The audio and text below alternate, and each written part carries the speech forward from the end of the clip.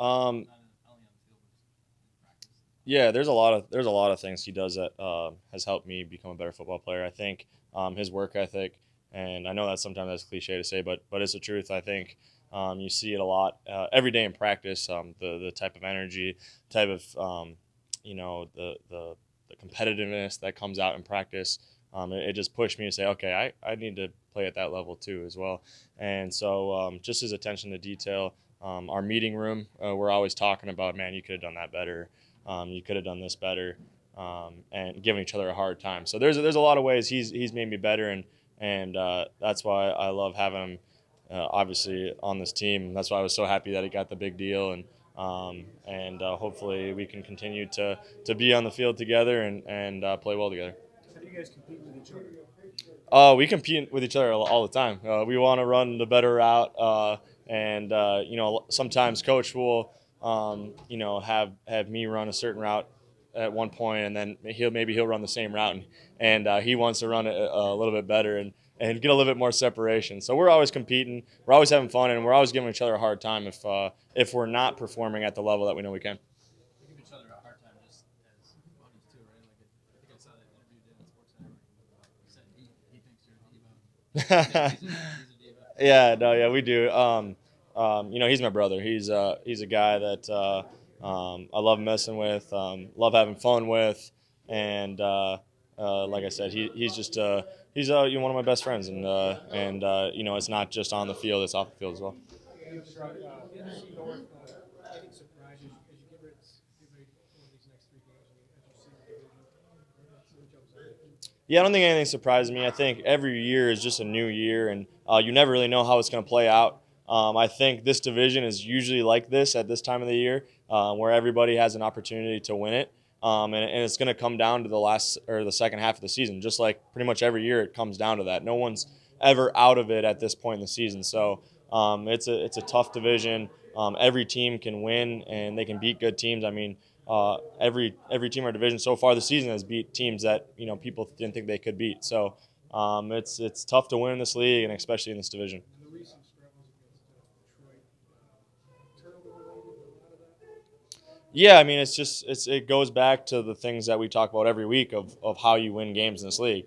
You take care of the football, you run the ball well, you play well on third downs on both sides of the ball, and I think every time we've lost to them, it's been where we've turned the ball over. We haven't been good on third downs, things like that. So it's no different than every other week for us, and we have to play well, and especially at home in the division. Adam, you shrugged off individual records, but you and Stefon are on pace to be set a record for 2 receivers, most catches in a season, 2 receivers on the same team. Would you like that record better if it was one that you could share with Stefon? No, I think Diggs would say the same thing. We don't really care about that stuff. I mean, yeah, it's cool and everything, but we need to win games. And if we're not doing our part to win games, that's why we're here. We're here to help this team win football games, and sometimes stats don't mean that you're doing that. So we need to make sure that we're refocusing every week and doing anything we can.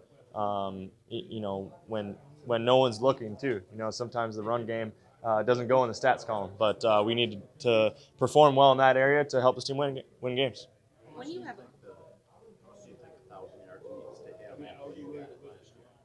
I mean, I think when you bust your tail and you work as hard as he does, and you're as talented as he is, he deserves it. He deserves to have 1,000 yards. But at the same time, I know his mindset is not about that. He wants to win football games, and there's nobody in this locker room that wants to win more than him. He loves the game of football. He loves his teammates, and he is so passionate. You see it every game. It doesn't matter how well he's doing. He is so passionate about winning football games, and that's why they paid him what they paid him, and that's why we want him in this locker room because of that personality. You've got a shot at 1,000 yards in the 9th game this week. I mean, can you envision how crazy that is going into the season that you potentially get 1,000 yards in the first 9 games? Never really thought about it. Still not thinking about it. Again, I say it every week. It's just trying to win games and trying to help this team win games. And if that's what I need to do to help teams win games, that's what I'll do. But at the same time, every week's different, and you have to prepare like you do every single week. when you grow so comfortable with an offensive coordinator, he had Pat for almost 2 years, and then you have a change where your career has been going. What's the process of that like, of actually building the rapport with the new play caller? Well, I think it goes to a lot of things that we talk about all the time. It's performing every single day. It's not just wait until games to turn it on and to show what you can do because the way you get opportunities in this league is you show every single day in practice that you can make plays and you can make plays at a high level and you can do a lot of things. You have to be versatile in this league to get opportunities and so that's kind of been my mindset since day one. It still frustrates me when I don't have a good practice because I know how important it is to show what you can do. What stands out about Darius Slay when you watch him on film? Yeah, obviously been going against him for a while now and got to know him over the years. He's an extremely good football player. Obviously, you guys know that. Pro Bowl guy. I think what stands out to me is just how comfortable he is out there. He's very fluid. He's a very versatile guy that can play inside. He can play outside. He can be physical. He can run with you. So he's a guy that is kind of a jack of all trades, and obviously is a tough matchup for anybody week in and week out.